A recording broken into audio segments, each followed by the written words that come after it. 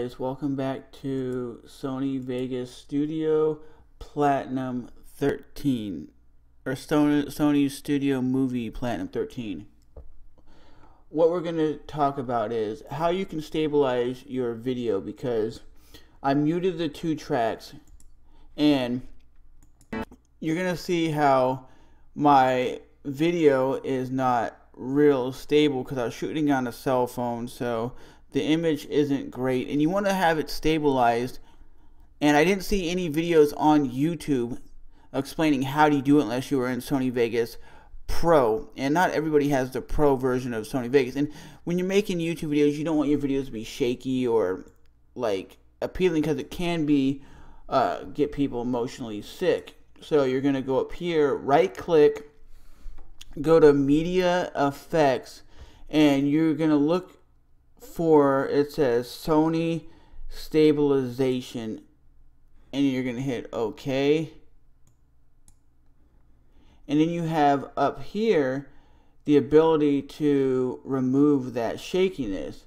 So you can hit, you must click apply for the changes to take effect. So we'll be right back after it's done rendering.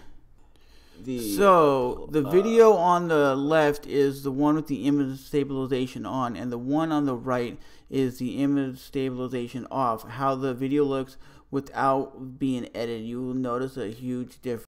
So now you can see the video on the left is the video that has the image stabilization on it, and the video on the right has no image stabilization. And you can definitely see there's a huge difference between what comes off the camera and how image stabilization actually helps the video. It's a little bit more appealing, not as shaky, and it looks nicer to the eye. So just remember that when your video is shaky, actually put some image stabilization behind it, because it'll definitely improve your videos, because people don't like shaky video. They really don't. So with that being said, guys, hopefully that helped you out with figuring out how to use Sony Vegas Studio Platinum 13 and use image stabilization.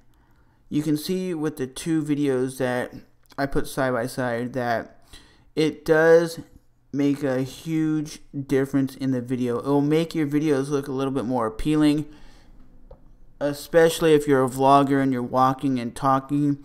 You might want to do the image stabilization, or if you're doing a pan or you're doing something that your video is too shaky, it will definitely improve your video. So the reason why I make these little tutorials, guys, is to let you guys know that the people who want to use iMovie or Windows Movie Maker, that this is a step up.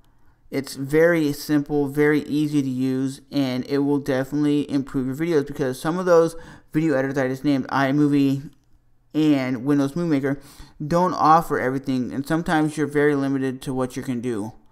But I'm Trevor from Trevor's Phone Reviews, and I definitely want to help you guys out. So if you guys got any comments and questions, let me know down in the comment section below, and I will definitely see you guys in the next video. Just remember to go up to, when you go on, click on your video, right click, and then scroll up to Media Effects, and go down to where it says Sony Stabilization. It will definitely improve your video quality. So, as always, thanks for watching. Hit that like button and subscribe button, and I will definitely see you guys in the next one coming sometime soon. Let me know what you want to learn next, and I'll definitely put out a tutorial on Sony Vegas and give you guys my opinions on how I can help you. So, I'm out of here. Thanks for watching.